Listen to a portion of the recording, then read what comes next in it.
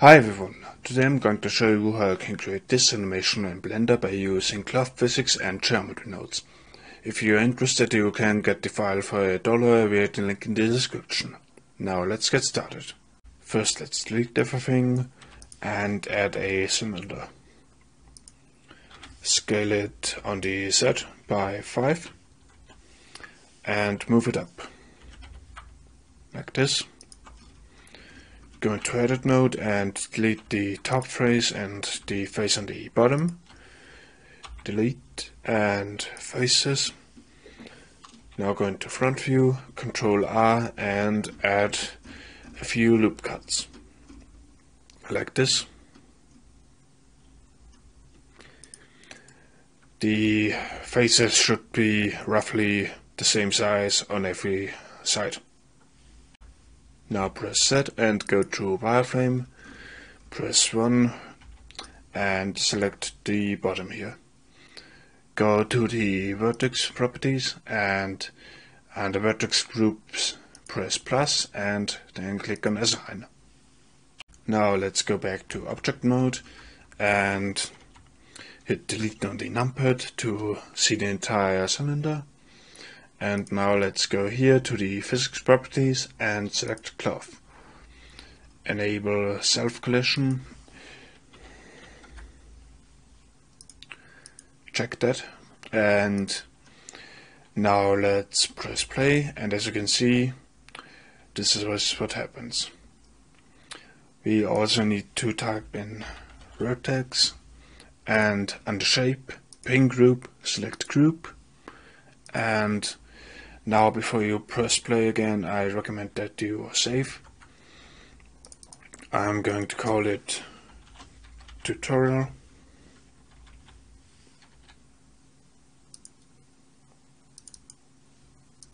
And save it. Now if you press play, this is going to happen. Now let's add a force field, wind, and set it to something around 100, I think should work. We need to set it higher. Let's leave it at 1000. And now let's add a vortex. Set that to 10. Now let's go back to frame 1 and select the cylinder again and go into edit mode. Press A to select everything and go into top view. Duplicate it and press Ctrl and move it here. Press A again, duplicate it and move it over here. Now press Shift D again and rotate it like this and move it here. Like this. Now select these and press Shift D again and move them down here. Now let's save again, and as you can see it's quite laggy now, so I'm going to bake it now. Go to cache and press bake. This could take a few minutes, so I'm going to skip it. Once it's baked, it's going to look something like this, which is exactly what I want. Now let's hit Shift A and add a plane. And for the cylinder, let's hide that in the render. If you don't see this option right here, you can just go up here and enable it. So now let's select the plane again, go to geometry nodes and press new. Now let's delete the group input and drag the cylinder in here. Connect it to the geometry.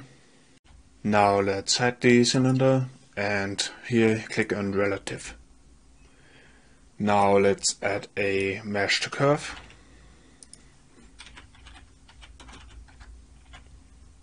And put that here. Now we need a curved mesh.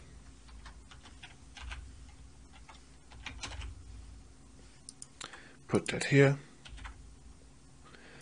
And now we need extrude mesh.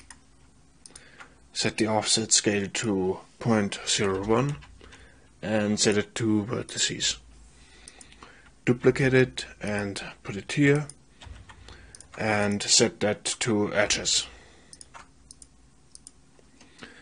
Now let's add a set material node. Duplicate that because we are going to need it later. Now add a join geometry node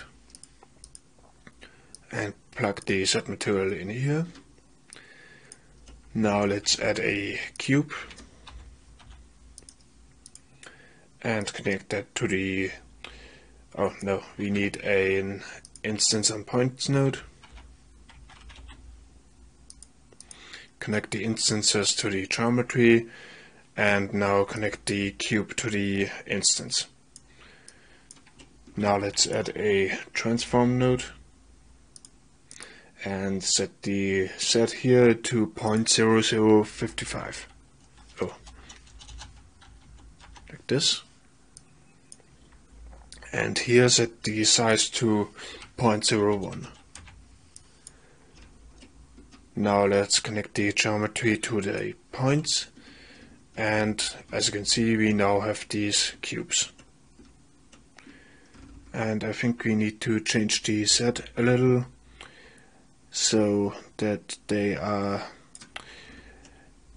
right in the middle of this cross here. To make that a bit easier, let's go back to frame 1. And now let's position them properly. I'm going to skip that and then going to tell you what numbers I used. So these are the values that I used. For the x I used 0.003, for the y minus 0.003, and for the z 0.0005. Now let's scale the cubes up a little more so that they cover these things here. Like this, for example. And now let's create the materials. Let's go to the materials properties and press new. Call this cubes. And create another one and call that cylinder. Now let's go to shading. Oh no, first we need to set them here. So for this one set it to cubes and this one set it to cylinder. So now let's go to shading and I'm going to create the one for the cubes first. Delete the principled BSDF and add an emission shader. Set the strength to 10 and connect it to the surface. I'm going to choose a blue color. Now let's go to rendered view and on the world properties set the color to sky texture and the air, dust and ozone set it to 5. Now let's create the material for the cylinders. Delete the principled BSDF again, and if you have the node wrangler add-on installed, which comes with Blender by default, you can select the material output and press Ctrl T. Delete the image texture and connect it to the surface. Select the generated and put it into the vector. Add a color ramp and bring those closer together. Oops. For the white I'm going to choose something bluish, and for the black I'm going to choose red.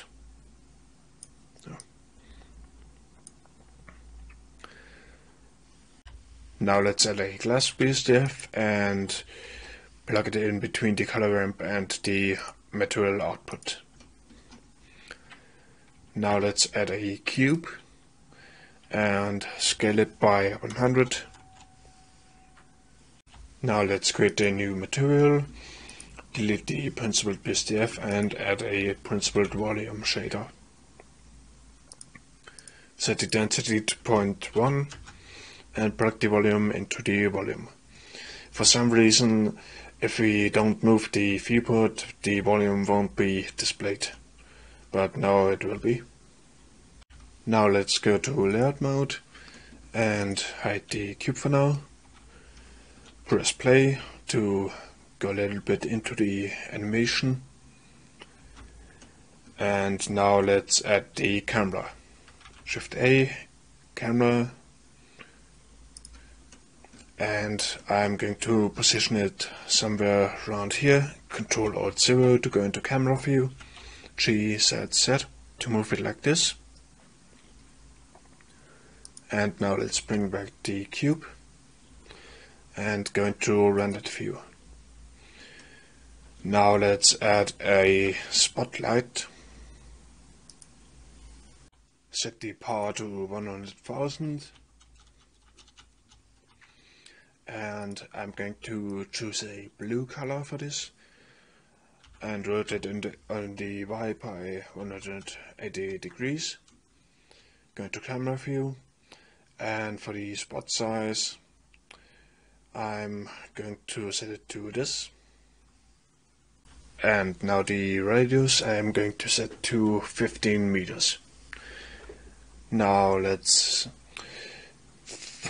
I'm going to set the radius to 15, and now let's add an empty plane axis,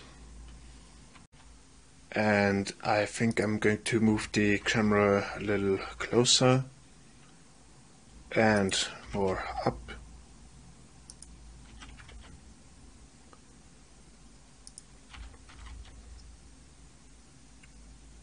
Like this. And now let's select the empty, go here and hide the cube again, select the empty, and G, Shift Z, move it somewhere around here, and now move it up here. We are going to use the empty as the focus point for the camera. Now let's go here to the preview and select the camera, check depth of field and select the empty. So let's try 1, and I think we can see this better in rendered view.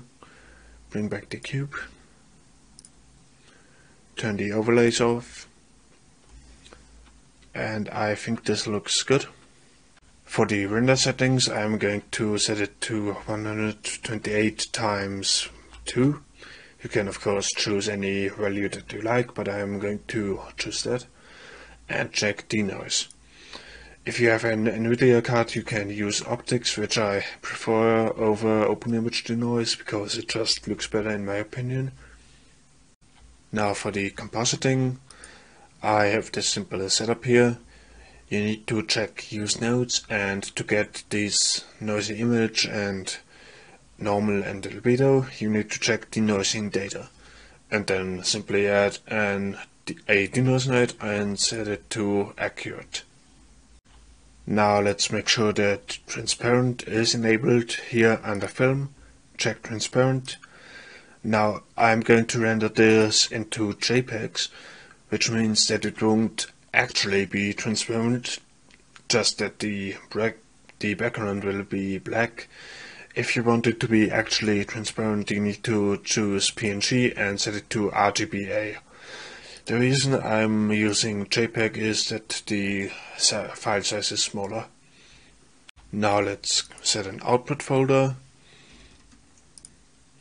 I already created a folder for that, and I'm going to call it cylinder geometry nodes.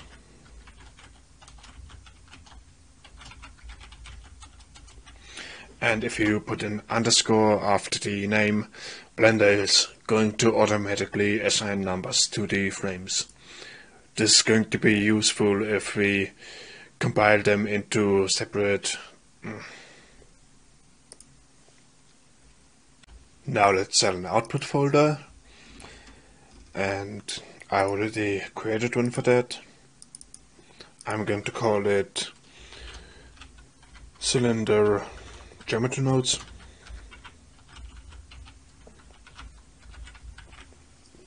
And if you put an underscore after the name, Blender is going to automatically assign numbers to the frames. That is going to be useful when compiling the images into a video. I'm going to show you how to do that after we rendered all the images. Now let's hit accept and save again. And now render animation. After it is finished rendering, let's close this window and go up here to the plus sign, go to video editing, make sure you are on frame 1, hover over here and Control C to copy the file location, and Shift A, image sequence, paste this in here and remove the name. Now press A, enter.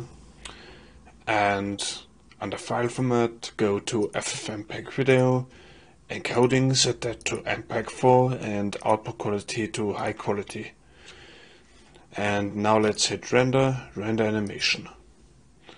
And as you can see, now it is compiling the separate images into one video. So that's it with the tutorial. I hope you liked it. If you did, please press like. If you didn't, press dislike. And I'll see you next time.